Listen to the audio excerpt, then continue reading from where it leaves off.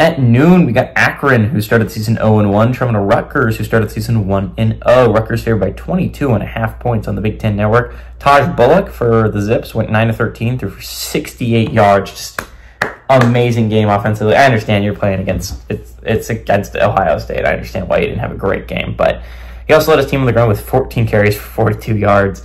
Jake Newell had 2 catches for 41 yards. Ethan Kaliakmanis went 15-24, threw for 147 yards, 3 touchdowns, 0 interceptions. Kyle Monongai on the ground had 19 carries for 165 yards and a touchdown.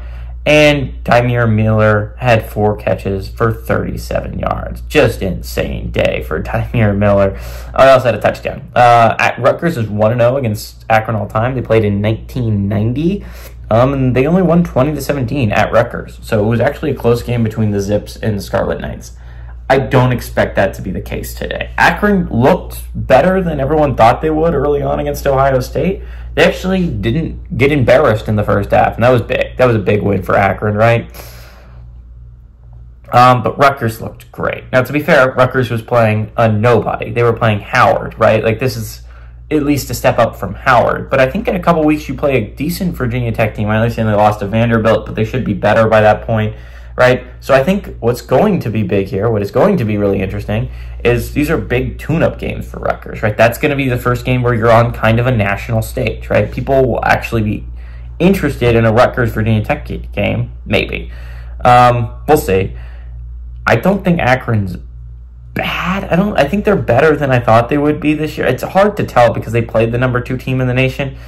How bad they really are. I mean, most teams would get their butts kicked by the number 2 team in the nation. Clemson got their butts kicked by the number 1, and Clemson's still top 25. So, I mean, I don't exactly think Akron's an awful football team, but I just think Rutgers is really good. I think if Ethan Kaliakmanis can be a decent quarterback, if he can take care of the football, their defense is solid. Kyle Monongai is a hell of a runner. He's, again, 165 yards and a touchdown in one game. It's going to get way better from there. Kyle Monongai might be the best back in the Big Ten, and he's severely underrated.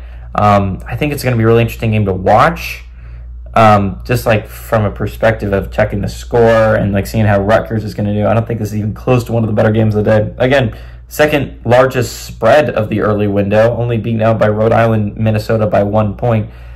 I don't know if Akron's going to... I don't know anything about Akron is the thing. They looked really bad last year, but football teams can change, right?